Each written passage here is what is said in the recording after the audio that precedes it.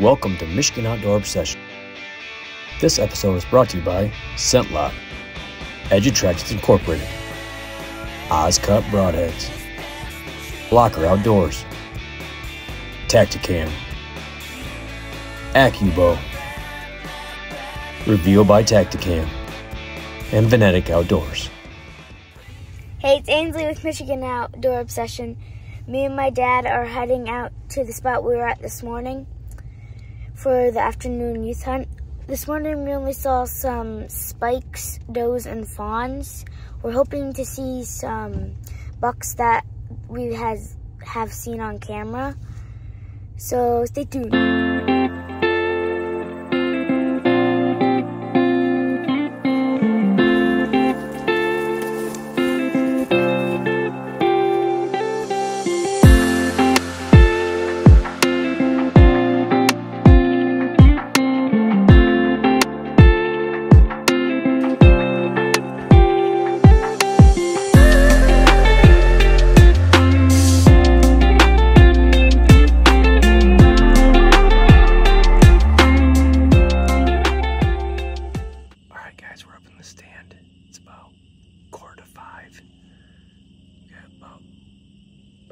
I'd say 3.5 hours of sitting.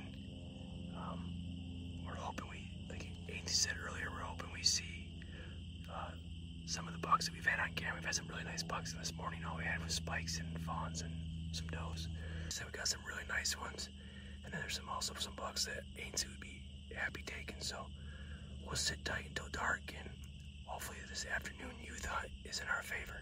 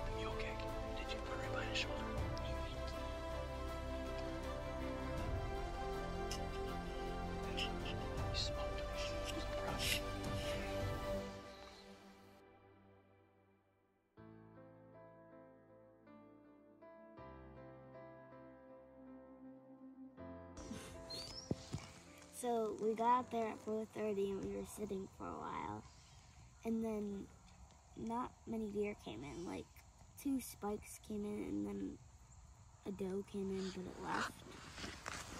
And then we saw the 6-pointer, and my dad thought I was gonna shoot that one, but then this one came in, and we didn't even see that one.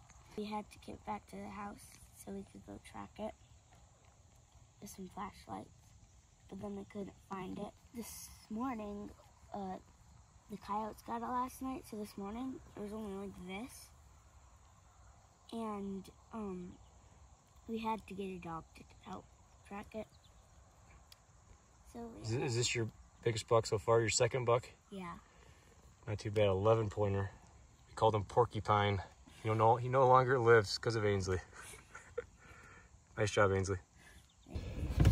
All right, so we are just getting home. It was an awesome weekend. We wish you could have found it last night.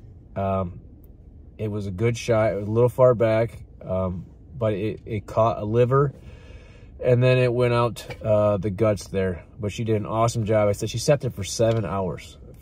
She's 10 years old, her second year hunting, and she sat there for 7 hours yesterday. So could have got really discouraged. She started getting a little discouraged towards the end there. But I kept reassuring her it was going to happen, and we had the other buck that came in, that smaller one. It was only like 6 points. And she was going to shoot that one, a little 6-pointer, and she was happy with it because it was bigger than last year's buck. And then she was gifted with the buck that we call, what do you call him? Porcupine. Porcupine, because he has split G2s, 11-pointer. We had tons of videos, right? Tons of videos of pictures of him. I couldn't be happier. The coyotes got to the deer. We had our friend Steve Spiegel, who has a little dog that he's training, came out, helped us. We had a friend named Jason. He lives across the street from us. He came over and helped us. He was like a regular old hound dog. He found the deer where it had been bedded down, probably last night, died. And then the coyotes devoured our deer. So she got her rack, though. It was a great buck. And many more to come for old Ainsley Jean here. Couldn't be more proud of her.